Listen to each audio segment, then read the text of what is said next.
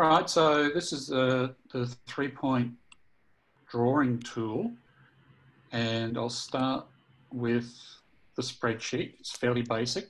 Basically, what it does is it extends the slope of a line mathematically, and the slope of a line is defined fairly easily as the change in the y-coordinate as you change 1 unit of the x-coordinate. Yeah, so if we look at Macquarie Group, MQG, if I go back to Stock Doctor and look at the graph. Okay, so Macquarie Group, so the top so you can see it's Macquarie Group.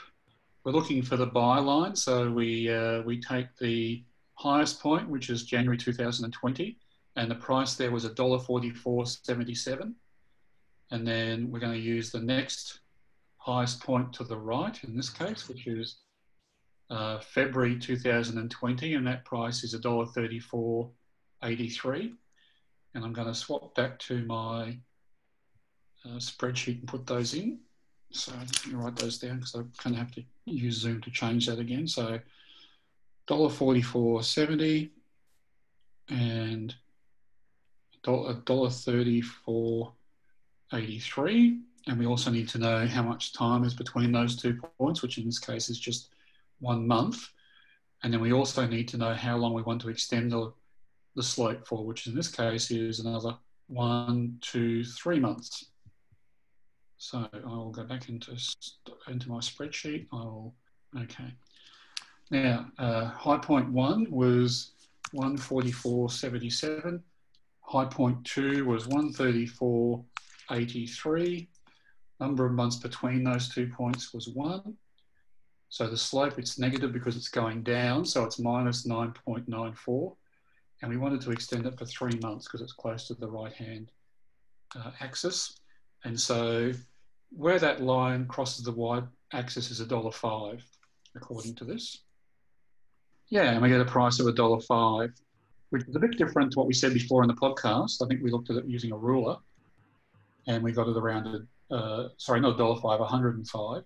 I think given its ex-dividend today, it's starting to drop. I think last week when I started to buy, the share was $1.11 and above the price, but it's been coming down. So I will hold this and wait and see what happens over the coming week or so. I expect it to bounce back up again once the dividend clears. So we can put the low price, the sell point in. So the sell line on this would be, the lowest point on the graph is 29th of April 2016, and that's at $63.50. The next lowest point was March, end of March at 85.75. And then we need to know how many months in between. So I just count them manually. So there's 47 months in between. And we're just extrapolating by 2 months. All right, back in the spreadsheet, I'm putting in the low point. 63.50. I'm putting in the next low point, 85.75. Or the rightmost low point, I should say. There was 47 months in between, and we're extending for 2. So I get a sell price at $86.70. Yeah, I mean, like if you want to just do another example quickly, which won't be maybe as obvious. If I copy this, I just copy it, start again. If we look at, say, the reject shop, which was one of the questions we had during the podcast. So yes, and I'll just make some notes here. So when the graph comes up, we have high point of $13.60, and that's back in March 2016. And I think from memory, some of the people on the Facebook group drew 2 lines for this, so we'll do both just to see how they look. The second peak to the right of the highest peak, so second highest peak is $12.51, and that's in July 16, so there's 4 months difference there. And then we're going from July 16 to May 20, so that's, what's that, 3 years, sorry, so 36 months. And July's 9 months, so it's going to be 45 months we're extending it by. If I do that one first, I'll go back into the spreadsheet. Okay, so the high point was $13.60. The second highest point was $12.51. There was 4 months between, and we're extending for 45 months. So I get a target price of 24 cents if I do that. Let me go back and have a look at Stock Doctor. And if I run a ruler across those points, yeah, so what I'm seeing is that if I use the high point and the second highest point, the buy line actually crosses very early on, like at around $2, which was back in May of 2019.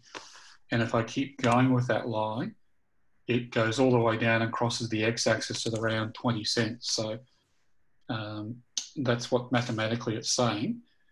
So that means it's been in an uptrend for a while. So we can use that, or we can use the highest point and then the rightmost highest peak. And if I run those numbers, we still have the $13.60 high point back in March of 2016. And we have the more recent high point in January 20, and that's at $4.72. And I'm going to have to count these months in between. So 46 months in between. I'm hoping this will be the sort of embryo for someone to automate this completely, which would be really good. I'm really hoping we get to a stage where everything's automated and it takes the guesswork out. Although there is a bit of guesswork in this one because we've got two graphs I'm drawing here, two lines I'm drawing here, the highest peak and the second highest peak, and then the highest peak and the rightmost highest peak. So I'm just going to put in 472, and the distance between those was 46 months, and I'm only extending for 4. So this time I get a buy price of $3.94. And if I go back and look at the share the Stock Doctor graph with you, $3.94, and that's probably a more realistic buy price, and it's a more recent buy price. Yeah. It's still above that at $4.50. Either way, it's above the buy price with either line. And I guess you can make your own decision about which one you want to use. I'd probably be using the $3.90 price because it's more recent. So share that with people, Cam, and play around with it, folks. And I hope it makes sense, and come back with questions. Like I said, I'm hoping that by mathematically doing this part of the process, that we can build on that and automate the entire process eventually. Okay, see ya.